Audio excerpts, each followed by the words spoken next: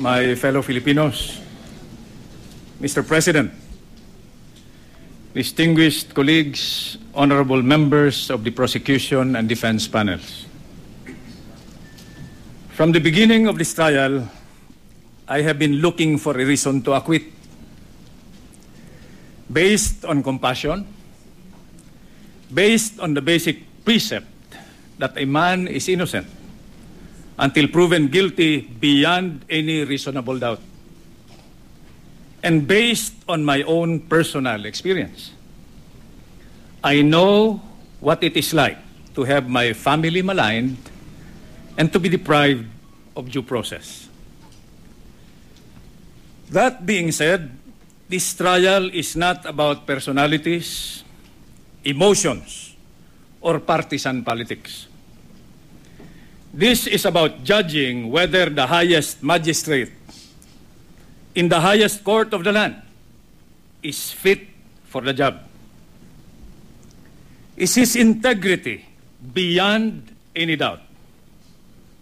Is his understanding of the law absolute and beyond question, as the position demands?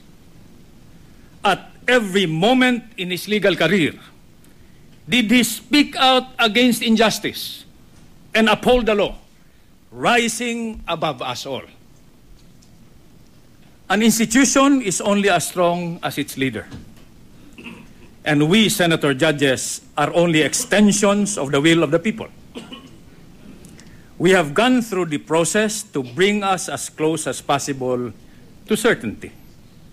It is my opinion that we have not proven if the defendant is corrupt or if he is malicious.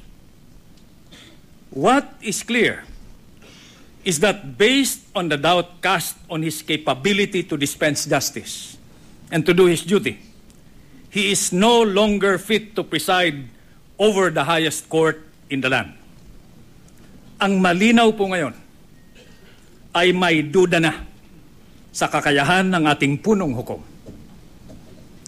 Doubt is the opposite of faith, and faith is the source of hope.